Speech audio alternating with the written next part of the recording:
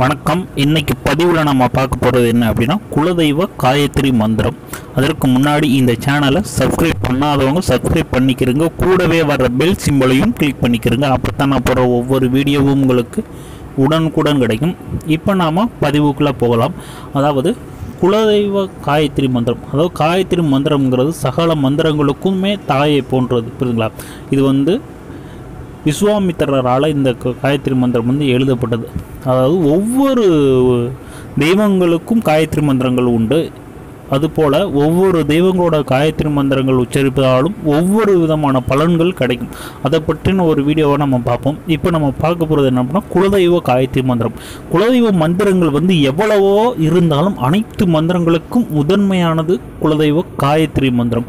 இந்த மந்திரம் உச்சரிப்பதனால குலதெய்வம் அந்த வீட்டுக்கு வராமல் இருந்துச்சு அப்படின்னாலும் இந்த மந்திரத்தை தொடர்ந்து பிரயோகம் செய்கிறதுனால குலதெய்வத்தோட அருள் பரிபூரணமாக கிடைக்கும். வீட்டுக்கும் இந்த மாதிரி குலதெய்வம் கண்டிப்பாக படிவாசல் ஏறி வரும். இதற்கான மந்திரம் ஸ்க்ரீனில் கொடுத்துருக்கேன். இந்த மந்திரத்தில் புள்ளி வச்சுருக்க இடத்துல என்ன பண்ணுறீங்க அப்படின்னா உங்கள் குலதெய்வத்தோட பேரை சேர்த்து நீங்கள் உச்சரிக்கிற மாதிரி இருக்கும்.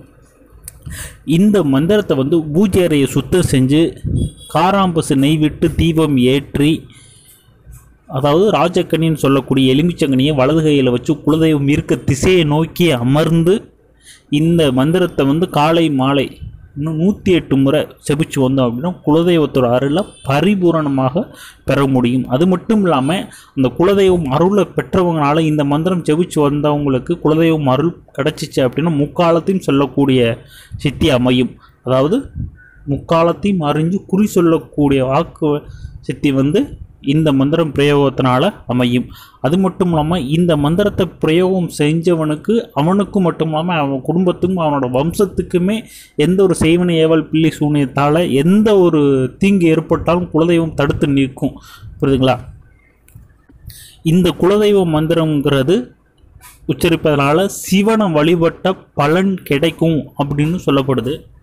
அது மட்டும் இல்லாமல் இந்த குலதெய்வ மந்திரம் தினந்தோறும் நம்ம சொல்லி வந்தோம் அப்படின்னு பார்த்தீங்க அப்படின்னா நமக்கோ நம்ம வம்சத்தில் உள்ளவங்களுக்கோ இல்லை சொந்த பந்தங்களையோ யாருக்கேனும் எந்த ஒரு நல்லது கெட்டது எது நடந்தாலும் முன்கூட்டியே அதை எச்சரிக்கப்படுது விதமாக யார் மூலியமாகவோ இல்லை கனவுகள் மூலியமாகவோ இல்லை அந்த குலதெய்வத்தோட அருள் யார் மேலேயாவது இறங்கி நடக்க போகிறத முன்கூட்டியே தெரியப்படுத்தக்கூடிய சக்தி இந்த குலதெய்வ காயத்ரி மந்திர பிரயோகத்தால் நடக்கும்.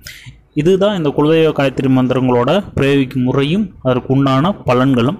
இதில் வேறு எதுவும் சந்தேகங்கள் இருந்துச்சு அப்படின்னா கண்டிப்பாக கமெண்டில் கேளுங்க. இந்த காராம்பசு அப்படிங்கிறது ஒரு சில பேருக்கு சந்தேகங்கள் இருக்கும். காராம்பசு அப்படின்னு சொல்லக்கூடியது நாட்டு மாடு, புரியுதுங்களா? நாட்டு மாடு, அதாவது இயற்கையாகவே அந்த ஆதி காலத்திலேருந்து நாங்கள் வளர்க்கப்பட்ட அந்த நாட்டு மாடுகள் இருக்குது பார்த்தீங்களா, அதுதான் காராம்பசுன்னு சொல்லக்கூடியது. மாந்திரிகத்தில் சித்தர்களும் இதைத்தான் குறிப்பிட்டிருப்பாங்க. ராஜகனி அப்படிங்கிறது எலுமிச்சைங்கனி, புரியுதுங்களா? இதில் வேறு எதுவும் சந்தேகங்கள் இருந்துச்சு அப்படின்னா கண்டிப்பாக கமெண்டில் கேளுங்க. நன்றி, வணக்கம்.